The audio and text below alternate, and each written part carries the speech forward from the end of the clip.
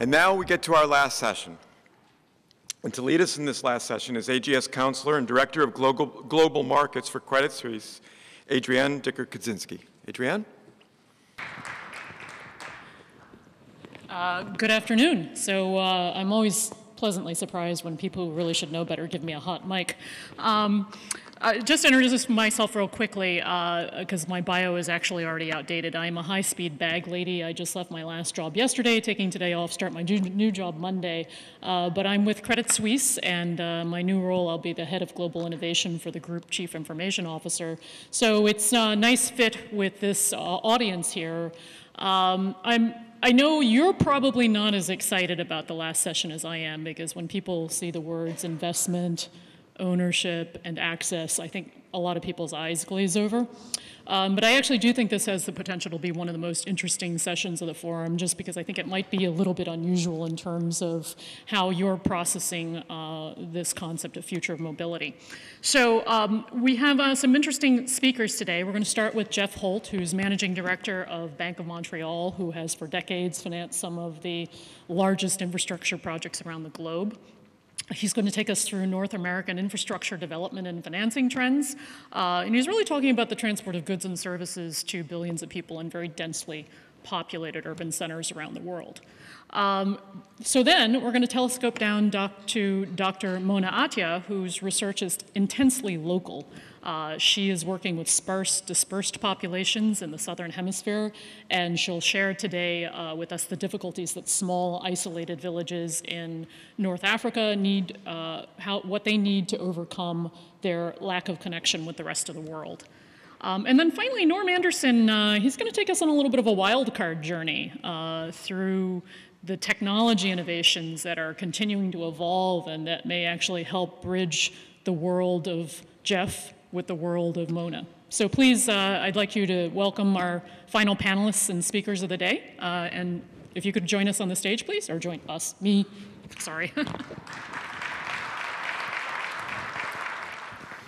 Geography is the most important aspect of the goods movement and transportation business. I've been in the business 37 years, and as Dean Wise knows, who invited me to speak, the geography of goods movement is the most exciting part, because there's discoveries made almost every few weeks, I would say, somewhere on the planet.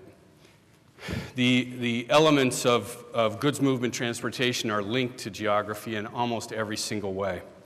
The size of ships are getting larger and larger, and it's because of scale. Everything to do with transportation results favorably when you move it to scale. So we are talking about the very largest right now. We'll be talking about the very smallest mobility and access soon. But the price of goods and the price of services is driven by scale. Scale is highly, highly dependent on good geography. The best ships, the biggest ships, the best direct routes, the lowest costs, et cetera, are all linked to the goods movement and transportation. Rail networks, depth of harbors, bridge deck heights, physical parameters have real impacts on cost per goods sold and per lift charges on containers and valuations of all of these assets. Since 2005, it's put a fine point on this that most of the goods movement in North America has been shifting to the financial sectors away from the developers, and I'll be showing some of that in a second. You can see that some of the big ship orders that 10 years ago we thought an 8,000 TEU ship was a big ship. A TEU is a 20-foot equivalent unit. Now we're getting order books of 22,000 TEUs. None of these will fit under the Verrazano-Narrows Bridge. They just raised the Bayonne Bridge to 210 feet, and that's basically the bridge deck height at the Verrazano-Narrows. So the entire New York Harbor, for over 25 million consumers in this 300-mile radius of New York, will be served by something less than 18,000 TEU ships.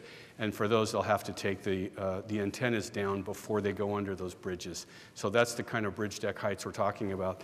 The narrowness of the Kill Van Kull is an issue. There'll be extra pilots to move those ships through and extra tugs to get them through. And it's all about scale. It's all about putting as many boxes on one ship as possible. And then, how fast can you unload the ship and how fast can you load it up and send it back on its way?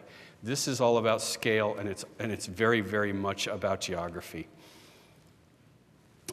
So the forward order books are very meaningful in terms of what the world's carriers are doing and ordering bigger and bigger ships to deliver goods on a per box basis at a much cheaper price. You can see that the Great Circle has had a huge impact in the last few years. In the 1880s, the Grand Trunk Railroad was developed into Prince Rupert, British Columbia, which is 700 miles north of Vancouver. And it's been underutilized until just the last few years. And all of a sudden, CN Railroad, together with the Marr brothers over in New Jersey, decided to basically put money into Prince Rupert Terminal and develop a gateway there. It's since changed hands, and now Dubai Ports World owns it, and it's the most successful terminal in North America because of this one thing, and that's the Great Circle. It's 4 days faster by rail, or excuse me, 4 days faster by ship, 2 days faster by rail, and it's about $400 per box cheaper because the Grand Trunk Railroad goes through lower mountains as it goes through the West Coast, as opposed to the Sierras and the Cascades and the Rocky Mountains. And so it delivers goods a lot faster. So you're seeing a giant shift of commodities up the coast. Regardless of path dependency of decades and decades, the containers are making their way up to Vancouver and to little Prince Rupert with absolutely zero population base. It's making this giant shift based strictly on geography. The Panama Canal just recently completed its third set of locks, a massive cost, but it transfers now.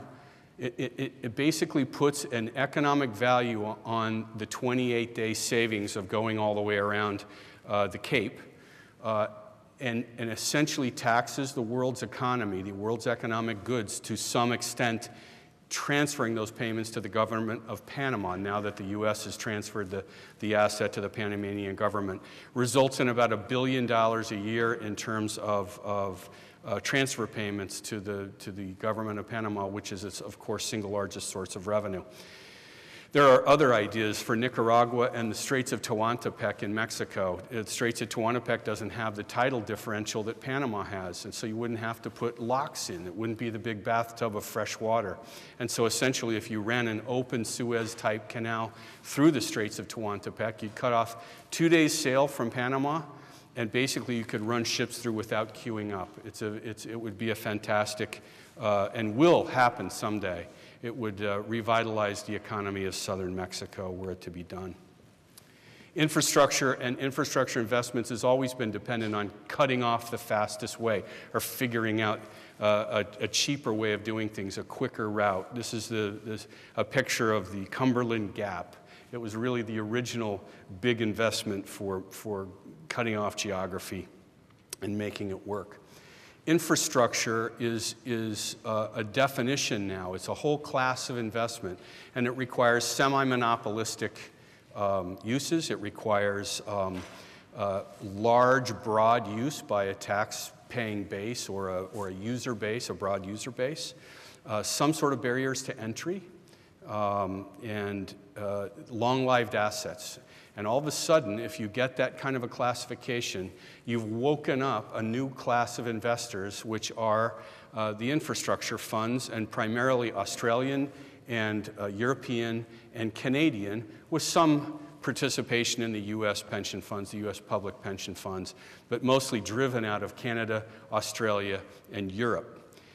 What that means is that the entire infrastructure space was revalued in 05-06 because of the dot-com bubble bursting and everyone's returns being lowered dramatically.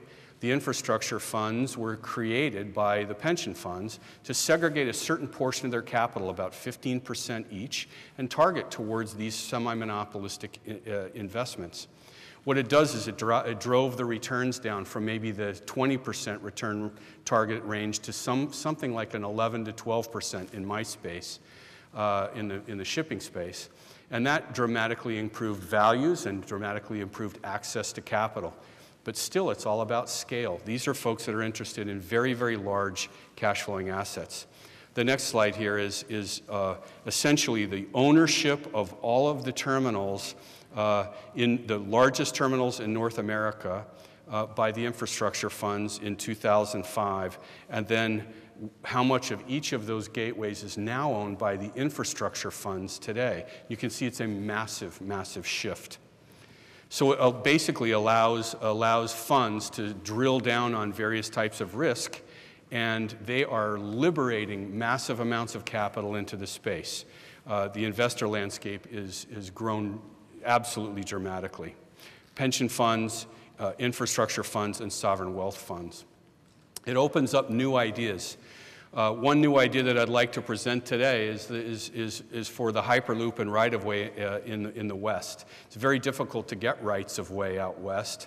One of the developments that happened as states became states, they were given certain tracts of land to their schools. But they were given these tracts of lands in patterns that were not very helpful or not very useful. They're more like quilts. You can see in the charts here, the public lands that were given for schools put a pattern together that is very unusable. They're not stripes, they're not rights of way, they're not even gathered around city centers for the most part. But there's massive amounts of land that the schools are saying, what do we do with this? I don't know. So they're centering them around mines and gold mines and coal fields and gas and oil and things like that. And they really have not taken best advantage of it. What we've been asking them to consider is maybe putting together stripes and rights of way and prepping for the Hyperloop and cooperating together. And the infrastructure funds are the ones that are going to be interested in developing those networks of links between all of the cities and gridding the cities with faster connections between all the different spots. The outlook for infrastructure investment is there's massive amounts of capital. As I say, it's driven the returns down to such a low level, it's absolutely mind-boggling. You can fund something at a brand new project at the 10 to 12% capital range. But the minimum check size is about $500 million in equity. They just won't play for any less. It takes just as much to put a several billion-dollar portfolio together as it does to put a $10 million portfolio together. So for these folks to get access to this kind of capital and that attractive capital, it really has to be of size. That's my presentation today. Thank you so much.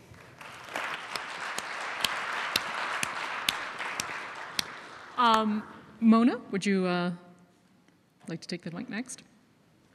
So I'm going to be making the case today for thinking about mobility in a very different geography, and for those who are the least mobile. That is, the poorest of the poor. This research that I'm sharing with you today was funded by the National Science Foundation and supported by work with 2 GW graduate students. This is the Noor Solar Complex in the Moroccan Southwest. It is a mega project that is capable of producing 160 megawatts of power and covers thousands of acres of desert. Phase 1 was launched last year, and upon completion of Phase 2 and Phase 3, it will be the single largest solar power production facility in the world.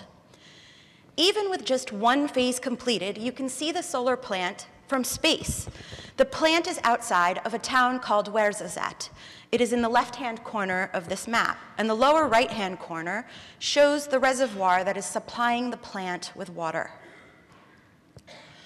While development investments are growing in mega projects such as these, there is a worldwide infrastructure gap.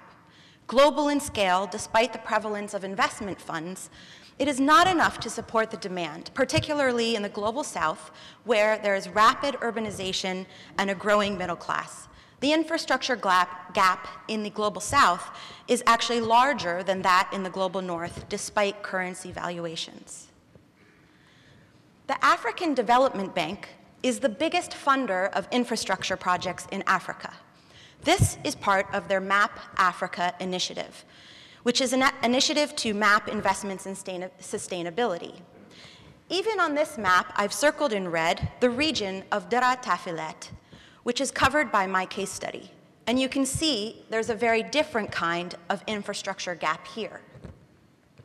The goal of my presentation today is to demonstrate to you that even in 2017, there are still pockets of poverty and places that will be left behind in our grand visions of technology and advancement towards 2050. For these places, mobility depends upon access to roads, basic infrastructure, access to water, electricity, schools, hospitals, marketplaces to sell their agricultural products, and access to the internet. But these are remote places, places that house marginalized communities. So even while this community is less than 100 kilometers away from the largest solar complex in Africa and soon to be in the world, the communities housed there do not benefit from this immense growth and investment. The concentrated solar power project in Ouarzazate involves the acquisition of over 3,000 hectares of community-owned land to produce energy, largely for Europe. The tribes that had communal lands in this region were actually forced to sell that land to the state at about 10 cents per square meter, or 1/10 of their actual use value. Yes, NOR is an infrastructure project, but it requires the transfer of ownership, use rights, and control over resources from the poor to the state and investors. So I'd like to draw your attention today to the different scales of uneven development. The map to the left is the Moroccan poverty map, and it is based on the 2014 census. The pink regions are the poorest regions. I've zoomed in on my region of case study, Dicker-Kadzinski, because it is the poorest region according to the Moroccan census. Within that region, the province of Tinrir is the site of my case studies. Even within this poor province, there are pockets of wealth and pockets of poverty. So through focus groups and interviews in the region, I have found that one of the biggest determinants of poverty for villagers are access to roads, whether for people or for goods. This is a typical footbridge that a villager must use to cross the Magoon River to get to the closest paved road, which then leads them to the closest schools and hospitals. Villagers frequently walk 5 miles each way to and from by foot just to reach this footbridge. Women on their journey to collect firewood and children on their way to school have to walk across these bridges every single day. The problem arises when it rains and the riverbeds flood and the communities on this side of the river are completely cut off, sometimes for days or even for months. There are a variety of problems that villagers face with the existing infrastructure. The bridges are makeshift and ill-equipped, so much so that my own research team was stranded and could not return to our field site in the summer of 2016. And this was a summer just after 1 hour of rainstorms on the national road, the best road available. And it is the main thoroughfare through which the entire region is connected, an extension of that very same road that the trucks that supply supplies to the solar plant use to deliver their goods. So a lack of infrastructure means a lack of development, whether it be rain, snow, having to walk 10 miles in mountainous terrain, or desert sun to arrive at a paved road by foot, or carrying one's goods to the marketplace on a motorcycle on a narrow bridge. Villagers experience a lack of mobility every single day of their lives. And they regularly shared these stories with me about how roads and mobility were key to their development. Furthermore, the marginalization of places is even further exacerbated by the fact that Google thinks they do not exist. This is one of our case study villages. Google is in the bottom, Google Images is the bottom right-hand corner. OpenStreetMap is the top left-hand corner after we had done a GW Mapathon. Working with GW Humanitarian Mapping Society, we were able to map over 7,000 edits in one evening, literally putting this village on the map. But because of the importance of roads to people's mobility and development work, we decided to work with the villagers to create a map of road obstacles using field papers because there's inadequate internet. And we asked them to mark all of the obstacles that they face in their daily lives and how it impacted them. Flooding was the primary obstacle due to insufficient infrastructure, and it often prevented children from going to school, farmers from getting their crops to the market in time, and women from getting vital health care during pregnancy. The maps we created in 2 communes were then circulated at the Festival of the Roses, the major attraction for the region, which is also well known for the rose essence that it produces. The communities actually began to use these maps to make important claims to the government for better infrastructure. While there are numerous development actors in the region, none are actually interested in building roads. They see this as part of the job of the state, and they lack an understanding of the spatiality of poverty. You see, development agencies target the poor using poverty maps. And the prevailing strategy amongst these development agencies and aid organizations is to take advantage of something called a marketplace town, like Kalatmaguna. These larger towns are typically on a major road or the national road, have higher populations with villages surrounding them, and are the only site for a healthcare facility, local government offices, a high school or youth center, and of course a marketplace. Aid agencies concentrate their projects in these yellow dots, using economies of agglomeration. All development training sessions, machinery, resources, professional networks, etc., happen in these market towns under the assumption that they are actually reaching everyone in the region. But our research shows that these marketplace towns are often far from central for villagers, and there is very uneven access to them. Research participants from these remote areas emphasize the complete absence of any development projects in their enclaves, and the daily difficulties of the dangerous, unmaintained, time-consuming footpaths that they must traverse to reach the services that are meant for them. So what? Well, despite the use of these poverty maps, interventions continue to be concentrated in the same accessible spaces, reinforcing the marginalization of remote areas. Here I've used kernel density maps, using government data to map national development projects on the right-hand side, and we show that they're highly concentrated across the paved roads and near to urban centers. On the left-hand side, the villages are widely dispersed. International aid continues to invest in these market towns, which reinforces existing inequalities even in this remote geography. Remote villages are remote because we continue to think of them that way, and we treat them that way, and they will continue to be remote because they don't matter enough for investors, states, and also because of a lack of data. In my fieldwork with development actors, they were well aware of some of these obstacles, but they frequently said that they could not factor mobility into their development decisions because there simply was no data. My graduate students and I decided to create data for our case studies using roads and river data from OpenStreetMap, the most complete data sets available. We also used village data and health center and school data from the government and elevation data. We created what we call a composite accessibility index. While I don't have time to go into how exactly we calculated this, here are the results. The villages in the red are the most remote. They are the furthest away from paved roads and have to cross a riverbed or a mountain range in order to reach the market town. These villages remain peripheral and without access to roads, schools, health centers, and basic services.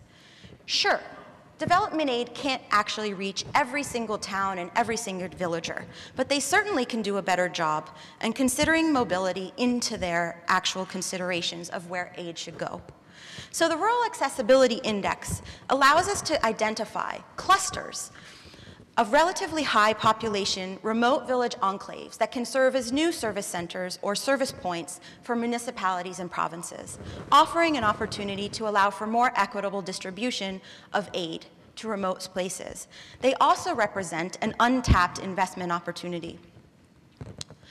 But I close with images of protests from just 2 weeks ago. These villagers are marching to the municipal government, demanding roads, electricity, water, and better internet access. They are from one of those remote villages on the previous slide. For these villagers, their mobility was their greatest demand. The police stopped them on the road and sent them home with threats of imprisonment. We are not the only ones who are talking about mobility. Mobility matters a great deal to even the most marginalized communities in faraway places. But there is a risk to all of us if these communities are not included in our vision of 2050. Flying cars are fantastic, but for these communities, mobility starts with basic infrastructure. Yet there are deeply entrenched barriers to progress: legal, regulatory, social, political, the terrain itself, financial, etc. But they must be overcome. If we are even to think about these spaces as important, if we do not continue to think of them as important, they will continue to be marginalized even in 2050. Therefore, I close and continue to remind you to remember just two things. Investment is uneven at all scales: global, the country scale, the region scale, and even amongst communities. But basic infrastructure for all, even the remotest places with sparse populations, is actually essential for global development and security. Thank you very much.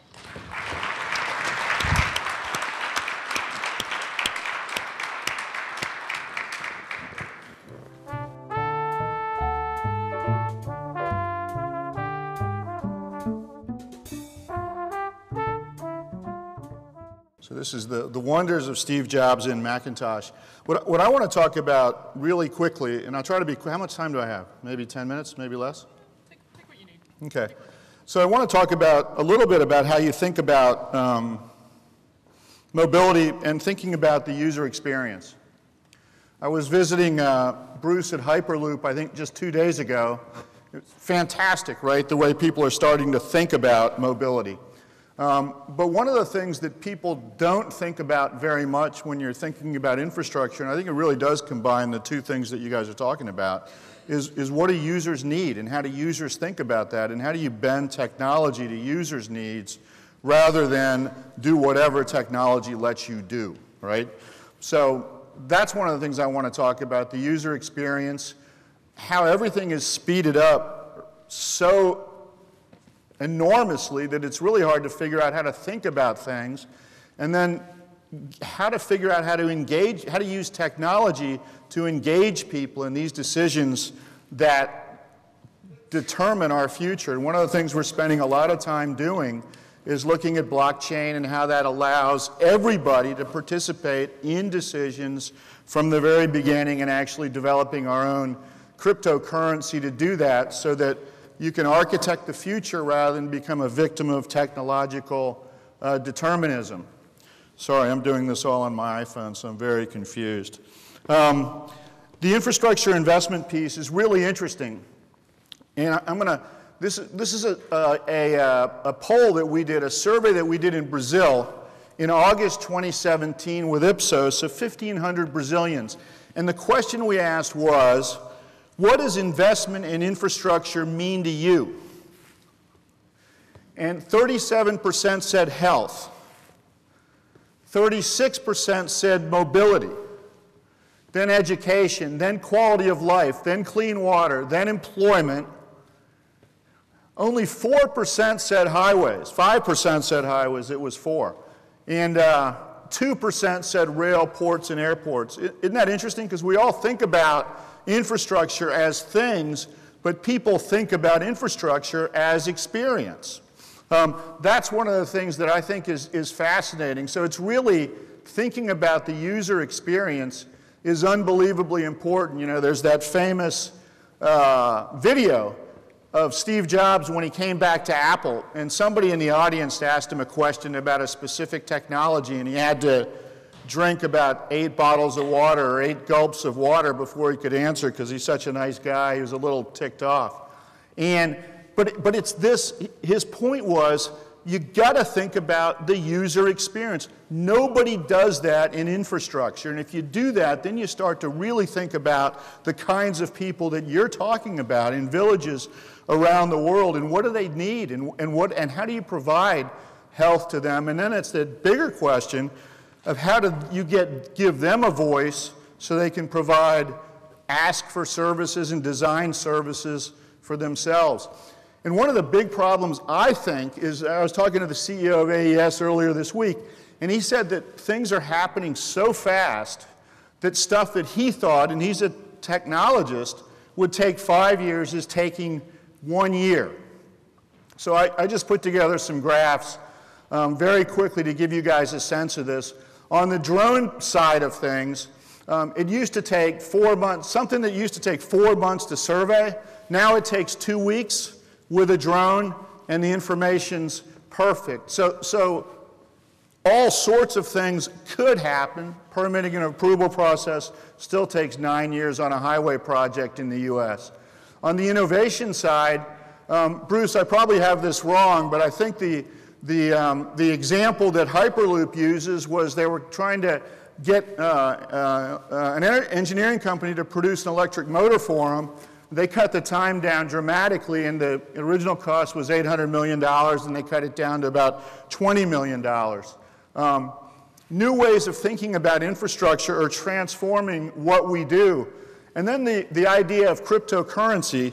You know, someone was debating with me, I guess, the other day, because we are putting together something called BuildCoin and already using it to fund 51 feasibility studies of municipal lighting projects in Brazil. And the person said, but cryptocurrencies, that's nonsense. It's not going to go anywhere. It doesn't make any sense. And the point I made to him was, but the global infrastructure market is 555 times larger than the Paraguayan economy, and people think the Paraguay's currency, the Guarani, is fantastic, is stable, et cetera. And he said, well, that's because Paraguay can tax. Well, so what? Doesn't matter. The global infrastructure community is actually interesting in terms of its ability. Now we can think about the global infrastructure community as an actual thing, and it's probably, you know, $4, $5, $6 trillion. So what I'm really trying to get at here is I'm trying to get at this point that we're at a tremendous transition point in our existence on Earth. One of the points that you guys make all the time, and if you think about how we need to think about the future, if you think about infrastructure, if you think about, you know, owners, if you think about who should be owners and who should be making decisions, I think it's you guys who should be making decisions. And I think everybody needs to have a role in this process. So if you look at the value chain in terms of making decisions on infrastructure, you start with a feasibility study, you go through the approvals process, you fund it, you construct it, and then you have the operations and maintenance piece, which is some 7 times the initial capital cost of a project. So you're basically making decisions right now for something that needs to last for 30 or 40 years. But right now, you guys aren't making those decisions. I'm not making those decisions. Somebody sitting in a computer someplace looking at a CAD system is making those decisions. What we think is with blockchain, you can actually start to create the kind of transparency and the kind of access and the kind of credibility for infrastructure to get everybody involved in making fundamental infrastructure decisions. People at the village level, people all over the world, you guys at every single stage in the process.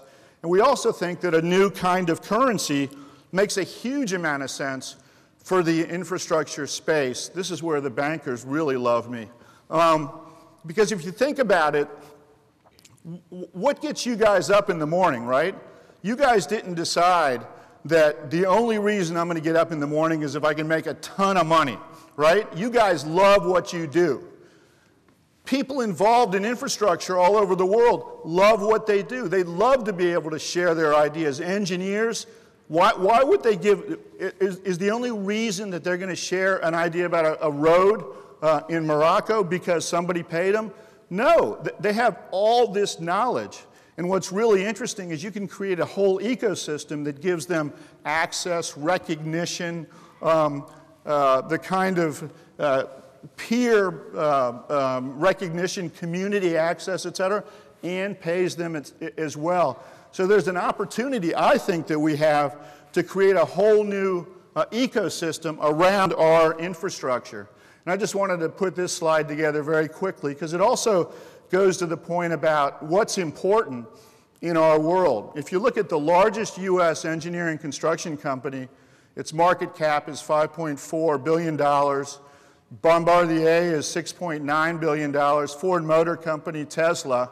But if you look at Bitcoin, it was at $132 billion today. So trying to figure out how to think about where the global economy is going and how you would provide access to people like you in terms of major decisions, and also in terms of being investors in major projects. No reason why you can't set aside a large project to have 10% of people who live in the community invest in those projects and get the same kinds of dividends that pension fund holders get around the world.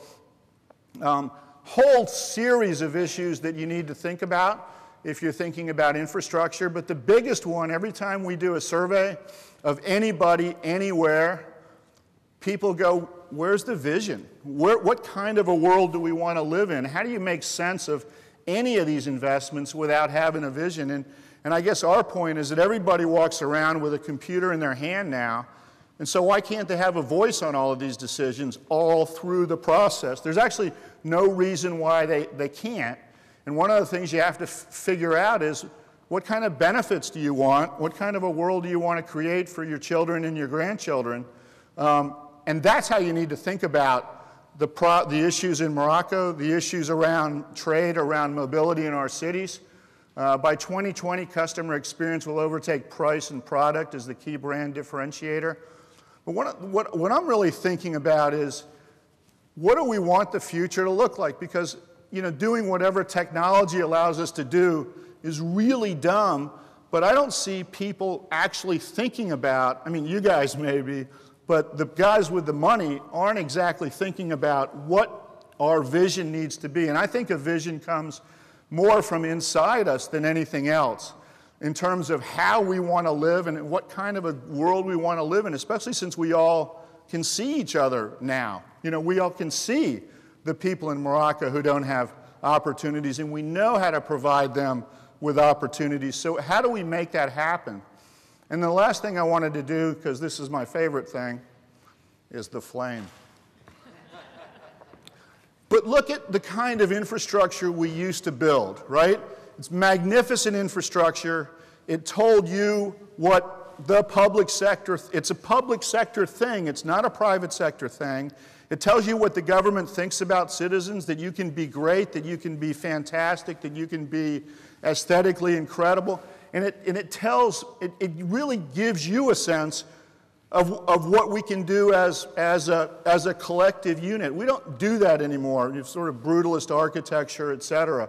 So there's a real different way to think about infrastructure, and hopefully it combines what we've been talking about here. And the big piece of it is, everybody can see how everybody lives all over the world. So why don't we take advantage of that and figure out how to address these problems? And we kind of feel that now is a good time for the world that underinvests by $1 trillion a year to change the infrastructure paradigm and start to address those issues. So thank you very much.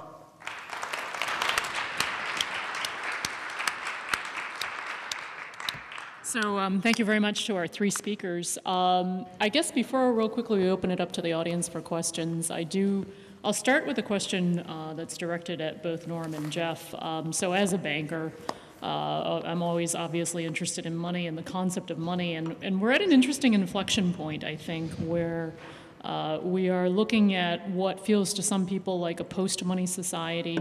And that has, for the last couple of years, prompted me to start looking at pre-money societies, and I've been doing a lot of research in this area. And so the concepts that Norm is talking about is interesting because there's actually a lot of historical precedent through the millennia, and including in modern money markets as well.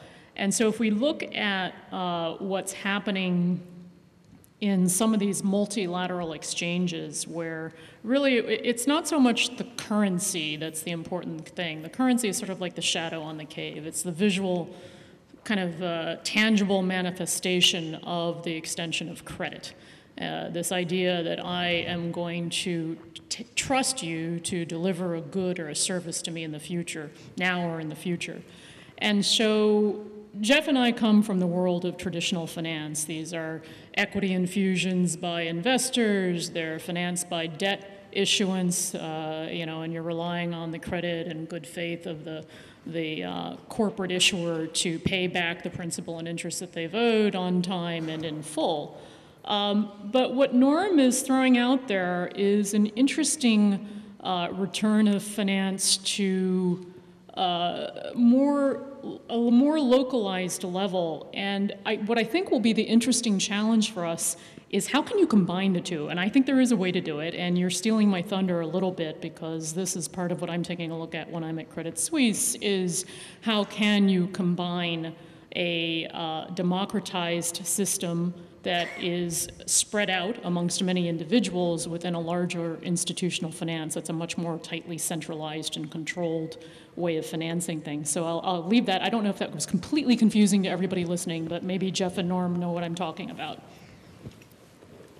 Well, maybe infrastructure in my world is divided into two different camps. One is revenue producing and one's non-revenue producing. And of course, there's a lot of different kinds of infrastructure, health-related and other things that investors don't actually necessarily get involved, especially down at the micro level. It basically becomes a governmental function where the governments have to invest. And so they assess risk very differently than the private sector.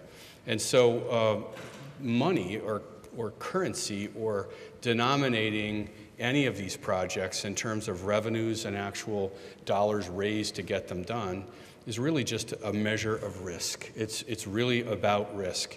And so there's of course a massive continuum of risk profiles of various projects, and each of those is denominated in different rates of return and different front-end risk components and equity required, et cetera. Most of the projects in the United States, for example, are zero equity. It's all government bonds, and they're done at a very subsidized interest rate of tax exemption. That is the backbone of what's gone on in the United States. But worldwide, there are other mixes of capital that make that happen, and private investors are looking for their particular risk profile and their particular size of check. That's really how that happens.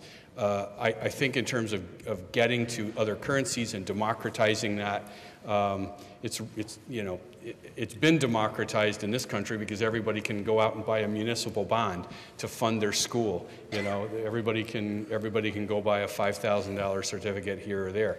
But I think the shift is to larger and less democratized. There's no question about it in my world. But of course, there's a whole bunch of other infrastructure that still needs to be done, and that's going to require a lot of voices to make government move to fund those in other ways. You want me to answer that? I mean, that's like a big question. You get a PhD if you answer that question. Well, to preview, we're going to do the future of money, not next year or the year after, but I think in year 3. So, Norm, you're coming. No, it's really a cool issue because I actually think that again, you've got a paradigm that no longer works. We underinvest by $1 trillion a year in infrastructure. We can't figure out how to address fundamental issues like the ones that you're talking about. I mean, they're just off the grid completely because they can't pay for their stuff and the government won't pay for it, so they're screwed.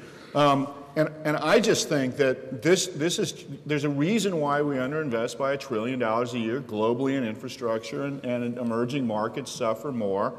And what's happening is that, again, everybody has the technology at their fingertips to say, this is what I want and this is how I want to participate in it. And I have a better idea about how to design it than somebody who lives in the capital city. And I need to figure out how to participate.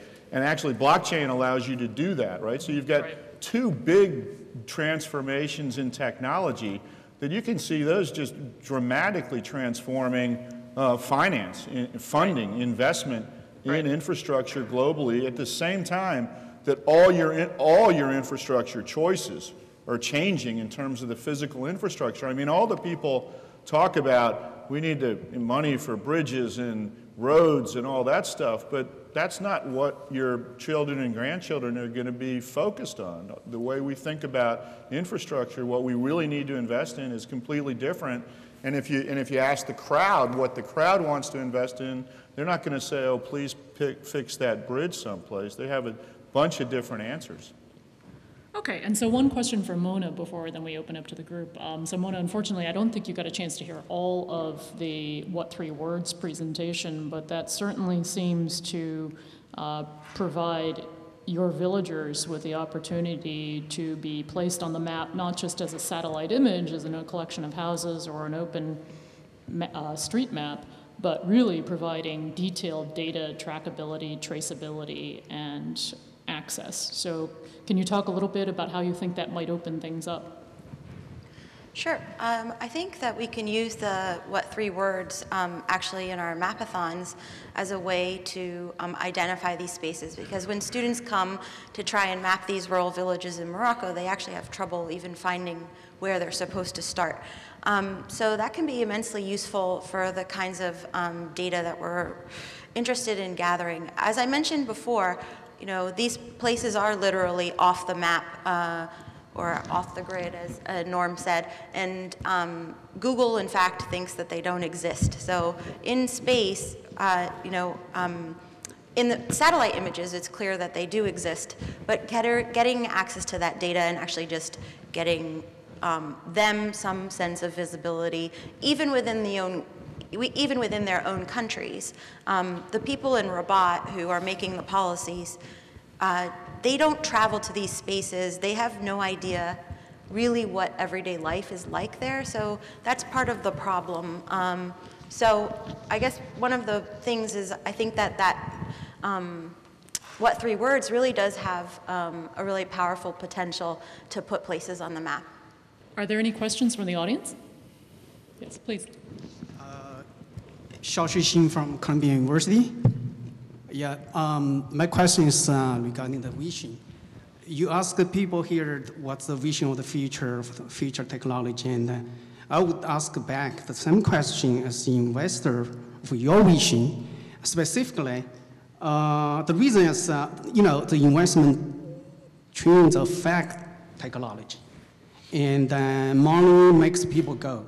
Money makes Pokemon go. Money makes ghosts go. And so in many cases, so the technology follows money. Specifically, for example, we have seen so much fancy technology, unmanned devices, machines, robots. So what's your vision about in the future? That's a big unseen consequence. Human being replaced by robot. Well, Google AlphaGo beat people player, and some machine chess player beat human player. Imagine this in the future, maybe by 2050, this room is being filled by, half being filled by the robot geographers. And are we ready for this? Am I supposed to answer that question?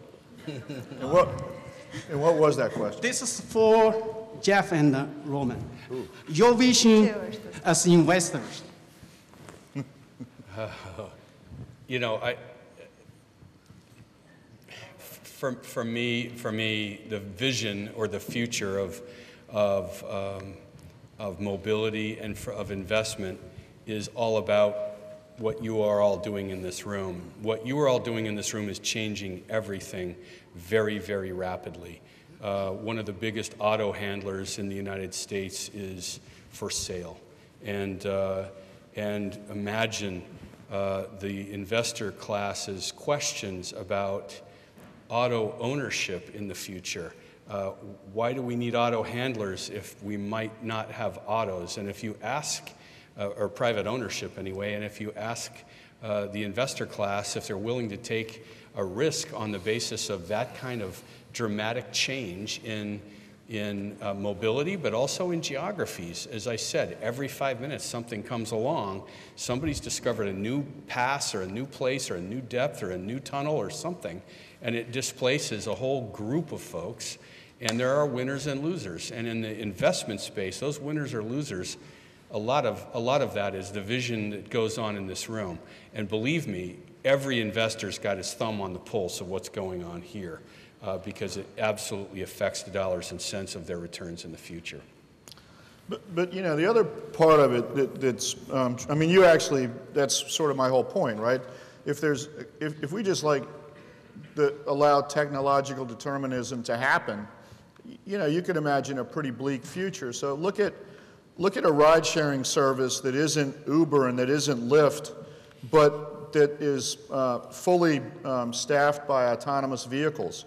Is there like one person who gets to own all of that? It doesn't make any sense. It'd be nice if there were a platform and everybody in this room rented your car out to the ride sharing and everybody in this room benefited from that, investment, that ownership of that capital good. One of the things that we're not doing a good job of thinking about again is what kind of a world do we want to live in? And the kind of world we want to live in, I think, is one where we have increasing opportunities for people and increasing equality for people as well, certainly equality of opportunity. And we're not really designing our future to think about like that, to optimize that. So that's sort of how I answer that question. Is there another?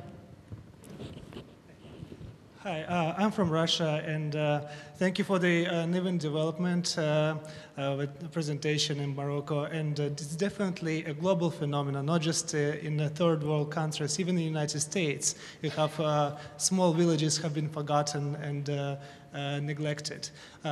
In Russia, I'm from Siberia, we have villages that have been forgotten.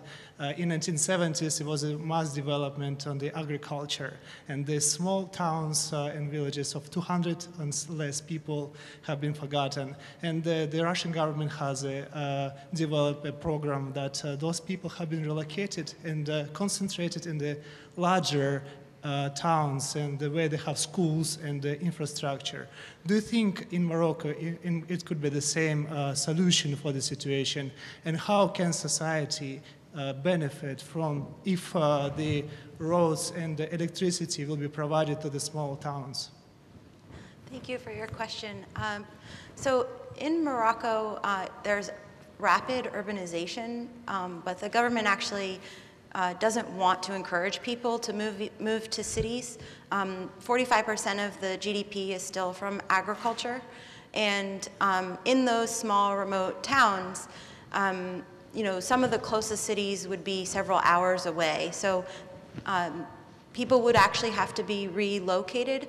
There are people being relocated, but unfortunately they're actually living in urban areas because Morocco has developed part of its national development strategy is to relocate slum dwellers who are often living either in the center of cities on prime real estate, beachfront real estate, that they want to redevelop, or on the peripheries of cities, but in places that are state-owned land, again, that they want to take back. So there is massive relocation happening, but it's happening in the cities, not in the rural towns. I think that villagers would actually be less and less people want to live as subsistence agriculture producers and pastoralists. So the desire to move to cities is there, and I think that if there were investment in medium and small size cities, and particularly, for example, you know, we're talking about if there was a tunnel built the 300 kilometers between Marrakesh and this part of Morocco, you know, that would instantly change the geography of this place. Marrakesh is an immensely growing economy, a big tourist destination. Unfortunately, all of the rural to urban migration is happening to the larger cities still, Casablanca, Tangier, Rabat, Marrakesh. So it would have to require investment in not those garrison towns like Kalat-Maguna, but those smaller cities. And it may, in fact, happen. Morocco's undergoing a huge policy of regionalization to move resources and responsibility for infrastructure to the local level. So it could potentially happen, but it would require that big investment. I've got one brief comment on Yeah. that. You know, the United States has an incredible track record of meeting the needs of even the smallest community. And the fascination, I think, with our ability to build infrastructure that the world has had is because of the decentralization of all of those investment decisions. It's the small town in this country that decides whether or not it has a hospital or a road or anything. I mean, it's the 40,000 special service districts or municipal districts that get together, individual groups, hire their own engineers, hire their own bond counsel, hire their own bankers, and say, what's it going to take for us to put this project together? What's it going to take for us to plug ourselves into the infrastructure space or to add capacity in our region? And that's that decentralization that's made the United States this democracy of infrastructure.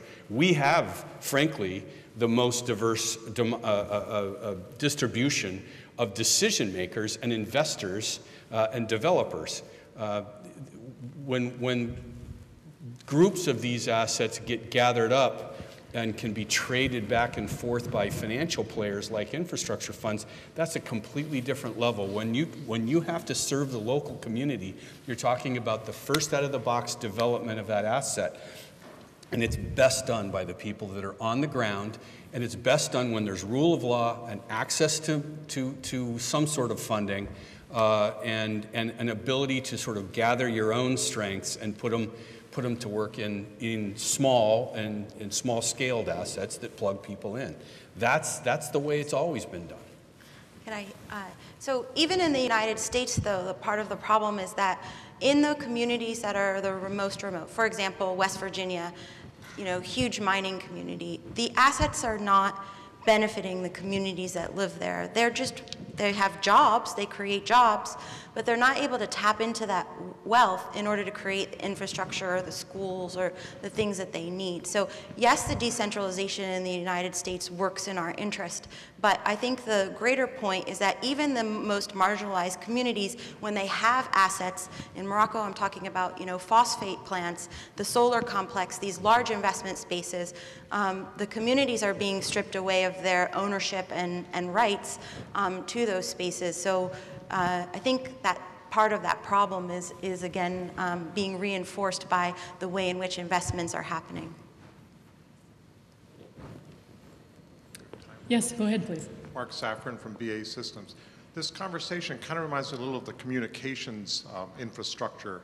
And I don't know how many years ago, 20, 30 years ago, we might have been having a conference about the future of communications and figuring out where we're going to lay transmission lines. And in the developing countries, they don't have any of that, didn't have any of that. And instead of putting all that in, they leapfrogged in a way and put in the whole cell system and all of that. So I'm wondering if the same thing could occur here with all the talk about autonomous vehicles and the problems we're having in urban areas here, whether there could be some kind of leapfrog effect. Instead of building normal roads that we would have here, maybe there's some other type of vehicle, drone type thing or autonomous vehicles that might work over there quicker than even here and help the solution. So, and I think Norm, you touched a little on that as well too, but I don't know, just comment on that maybe. Well, it's interesting to, I guess what I'm spending a lot of time focusing on, I mean, I think you can walk through visions where you could see autonomous vehicles sort of saving rural America or providing extraordinary services to small towns, rural towns. One of the things, I guess, that I'm really focused on, almost more than that, I keep getting back to this sort of ownership and how do you think about infrastructure? Is it a private good or is it a public good? And if it's a public good, how do you maximize the benefits of infrastructure for people around the world?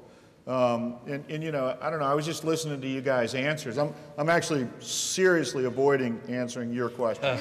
I'll answer it in a minute. But what's really interesting is if you listen to your answers, you can imagine a book of maps that goes everywhere from local communities who are good at developing their own infrastructure versus not so good versus poor, to actually community, you know, there's a book by Carl Polanyi called The Great Transformation, which hits the money issue that you're talking about, right? Because he wrote that in 1944, but traditional economies, there's all sorts of gradations between, you know, extreme capitalism like we have here, like I don't move unless you pay me, versus, you know, I give you something and 3 months later you give me something of equivalent value. That's how business is still done, even in places like Brazil and Sao Paulo, right? I mean, you do favors for people and they do favors for you, and there's a real, being able to visualize that, I think, is really interesting, because that gets to the cultural And actually, I would dispute that we are an extreme version of I won't do anything until you pay me. We live on debt. Our society is fueled by credit. Our society is fueled by trust. I want to respond to the gentleman who raised the question of machines replacing people, and it goes to this idea that people have of, are we driving ourselves toward a dystopian future? Are we driving towards a utopia? Will it be a pig's breakfast of both?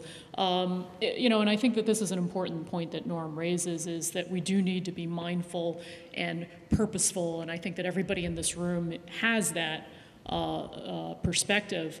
But I would like to point out that what I think we're seeing with people and technology is that in some situations technology is beating us. Yes, the Go champion of the world was beaten.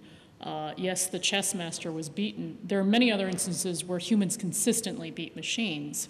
And then we also have an enormous amount of evidence that people augmented by machines are beating both those prior situations. So Garry Kasparov found that he was beaten by a machine, but when these chess masters pair with a machine, they're beating everybody else, including just the machines. And so I think that this is one of the most fascinating points about the future, is this augmented future. And I'd also, I don't know if there are more questions, but I do want to end also, oh, one more? All right, so we'll take you, and then I want to end on a happy note, because we need to go drink and make cheers, cheery comments. So go ahead, please. Thank you, Amy Glassmeyer.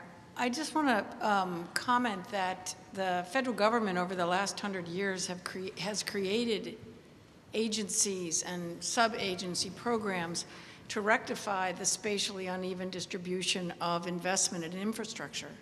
The Economic Development Administration was both a jobs program, but it was an infrastructure program for places that had essentially been either unable to generate its own revenue, but more importantly, it actually didn't have the political effect to carry out a future that would have brought resources their way. The Appalachian Regional Commission, which is 411 counties, was created to provide infrastructure in a region that was completely inaccessible. Going forward, we need to realize that left to its own devices, infrastructure will go to the places where it has the highest potential to generate a rate of return that is important for the investors. And many places which are off the beaten path are going to be left behind. And we can see that in the implementation of the Smart Cities program, for example. So when you get away from the hype about what that kind of program is designed to do, it's basically privileging some places and it's disregarding others. We have an opportunity going forward to learn from the experiences of uneven development, but if we don't actually do it purposefully, we're going to walk right back into it. I'd like to think that, as the gentleman raised earlier, that the leapfrogging that takes place for the major urban centers or the denser places will have an effect on the smaller places as well. When you look at the autonomous vehicle and actually calculate at some future date the cost per passenger mile, you may not have to save your money up to get a threshold automobile. anymore. If you can now afford the first mile immediately and you don't have that threshold cost of a garage, insurance, and a car, I think it makes transportation more accessible to everyone. So I think that there will be leapfrogging opportunities, and so I don't think technology is anything to fear. I think it's absolutely going to help everyone, top to bottom, in my opinion. Do either of you wish to respond? I disagree, unless we figure out how to think about it. Right. It's interesting because I think it's an interesting question that you've raised. Again, going back to this purposeful design. But what I do think is interesting about where we are in this stage of technological development, as Parag has taken us through the connectivity of the world, generally speaking, my feeling is that the momentum is on the side of further connectivity. Now, it's a question of timing. How rapidly will that connectivity occur if we're not purposeful about it? I'm seeing the stop sign, so I'll just leave it with one last comment, which is I really want to leave you guys with a tantalizing possibility that we really are facing a century of explosive growth of creativity. And it's really this combination of humans and machines. But I think as Mona and Jeff are showing, it's also how do we bring a group of people, which numbers in the billions, that are currently unconnected into our developed world, and what does that portend? And so I go back to, like I said, I've been looking at pre-money societies, I've been looking at ancient civilizations, and if you take a look at what happened, so several millennia ago, the Egyptians and other very sophisticated civilizations developed literacy, numeracy. I'm not sure which one came first, probably numeracy. But they developed this, and then you had the ancient Greeks that were sort of running around in their bearskins and caves, and then all of a sudden, we think that they discovered literacy and numeracy somewhere. The first archaeological artifact is about 750 BC. So let's say around 800-ish BC, they discovered writing and numeracy. And then all of a sudden, a couple hundred years later, they revolutionized the world across philosophy, science, really the whole discipline of observation, exploration, and analysis. And so when I think about Mona's local dispersed populations and bringing those people if we look at ourselves as the ancient Egyptians and the Mesopotamians as this intensely sophisticated society using dazzling technology, and then all of a sudden, a little later, the Greeks come along and blow it out of the water. I don't know, I just think we have a very exciting future ahead of us. Thank you.